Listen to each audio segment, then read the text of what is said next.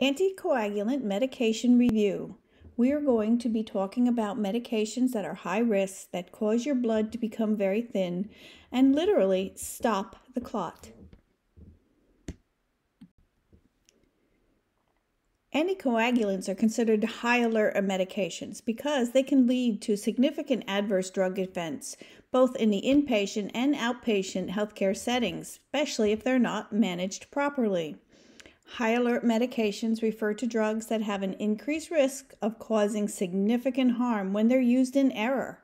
And even when they're used as they are supposed to be, there is a high risk of adverse events.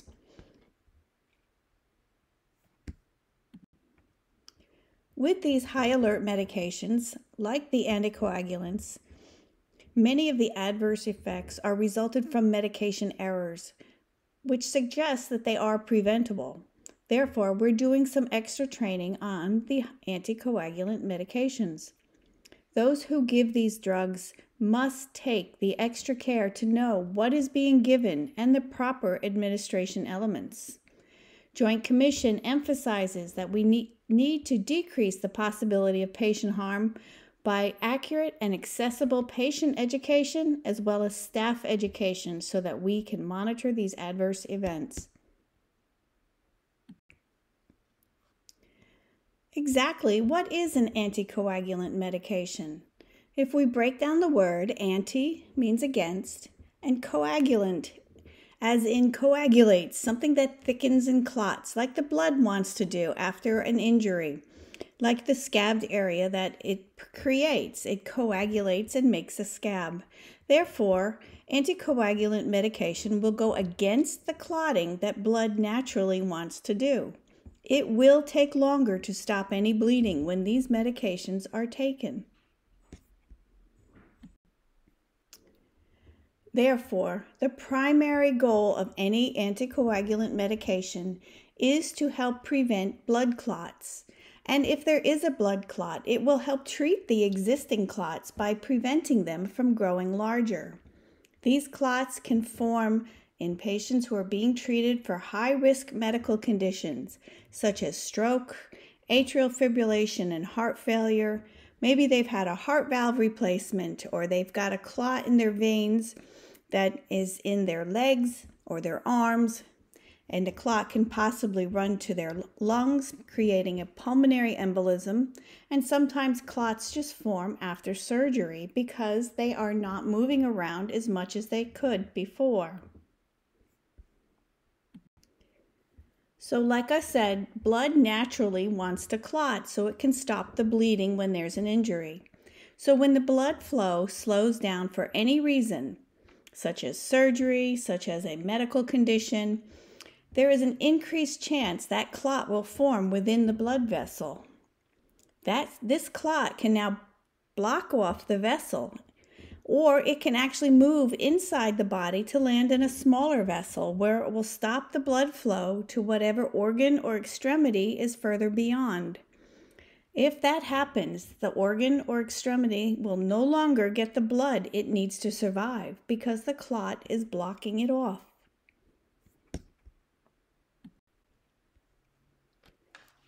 So there are a few types of anticoagulants, and it's very important to be aware of the similarities and differences with each type. These medications are sometimes referred to as blood thinners. They don't actually cause the blood to become less thick or very thin. They just cause the blood less likely to clot. So therefore, the following anticoagulant medications are the most common ones that you may find being administered at home or in your facility. And we will go over the key points for each one. Probably the most common and the longest used one is something called Coumadin or warfarin. You will see this used specifically for those that have certain medical conditions, like maybe they had a mechanical heart valve replacement. Warfarin is the only medication that is approved for that.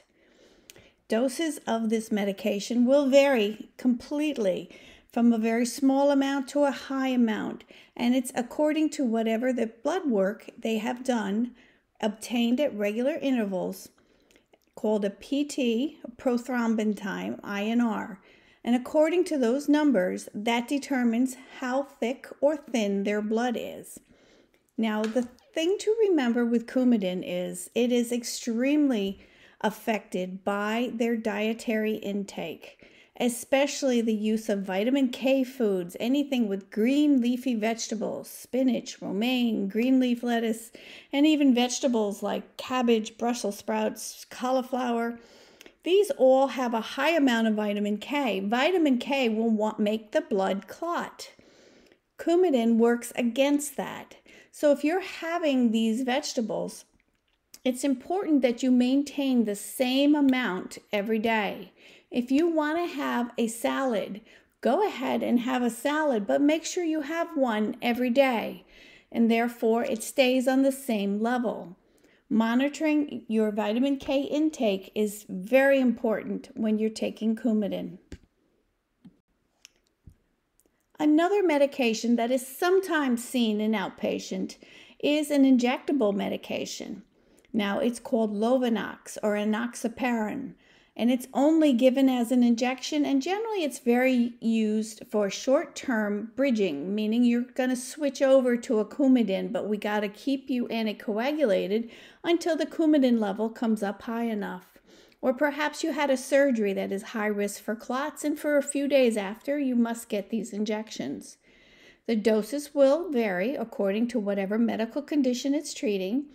And it's an injection, like I said, under the skin, usually once or twice a day in the belly, at least 2 inches from the belly button. Now, there are a number of new medications called DOACs, or direct oral anticoagulants.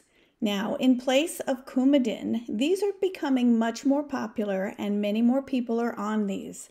These are the important ones you need to know if your patient or resident is on. These factor Xa inhibitors, such as Eliquis, apixaban, Xarelto, rivaroxaban, and Savesa, and Doxaban, are all known as direct oral anticoagulants, or DOACs. The great thing about them is frequent blood monitoring is not required, and dietary intake does not affect them at all. So therefore, unlike Coumadin, you can eat whatever you want and any amount of the vitamin K foods. Now, it's important to know a little bit more detail about each of these because they are so common. Eliquis, the apixaban, is given twice a day, every 12 hours. It can be with or without food, but it is very important that this tablet is not crushed or chewed. It must remain whole. On the other hand, Xarelto and Savesa, rivaroxaban and endoxaban, they are only given once a day. And they can be crushed if needed, but you must give them immediately after crushing. In addition, it's important to know that if your patient or your loved one is on Xarelto, it really should be given with food at the evening meal because that helps it to be absorbed better. The other medications, the Savesa and the Eliquis, can be given without regard to food intake. One other DOAC that is around and sometimes seen is called dabigatran, also known as Pradaxa. This is not a factor Xa. This is a direct thrombin inhibitor, so it works a little bit differently than the others, but they all do the same thing, and they make the blood not clot as easily. Pradaxa is also in a pill form, and it's given twice a day. You do not crush or chew this one, just like the Eliquis, and it can be given with or without food. Again, like with all the DOACs, frequent blood monitoring is not required. So in quickly reviewing the key points for these DOAC medications, which is the Pradaxa, the Eliquis, the Xarelto, and the Savesa, The Pradaxa and the Eliquis are both twice a day, and they cannot be crushed. However, the once-a-day medications, the Xarelto and the Savesa, both can be crushed, and only Xarelto really has a preference that it should be given with food in the evening or whatever the biggest meal of the day is in order to help the drug be absorbed for maximum effectiveness. Now, the most important thing to know with anyone on any of these medications is the most common complication is bleeding. There can be serious life-threatening bleeding that can occur, such as bleeding into the brain, bleeding into the internal organs. But more commonly, minor bleeding is what happens. They may bruise more than usual. Perhaps they have a nosebleed that requires them to hold pressure on it. And even a small cut, like a shaving cut or a razor cut, may cause it to bleed a little bit longer than usual. You should always be on the lookout for any signs of serious bleeding for any patient on these anticoagulants. Perhaps they're persistently nauseous, coughing up blood. Maybe they're vomiting blood, or even if it looks like coffee grounds, that indicates it's old blood.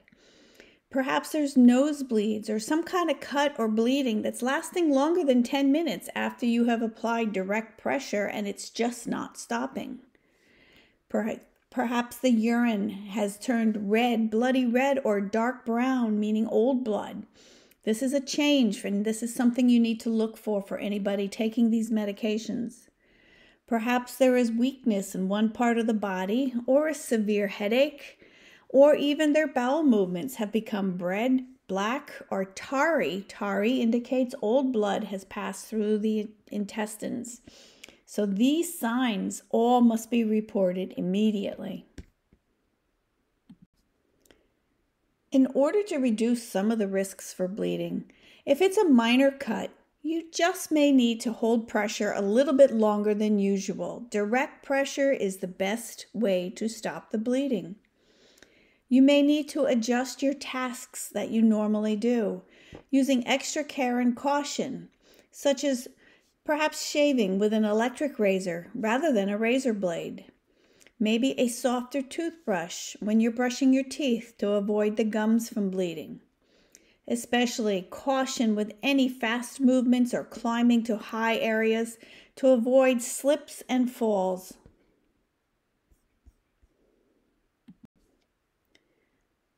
It is so important to know that when you are taking these anticoagulants or your patient is on them, a serious fall or head injury, even if there are no other symptoms, should always be reported, because symptoms may not appear for days or weeks.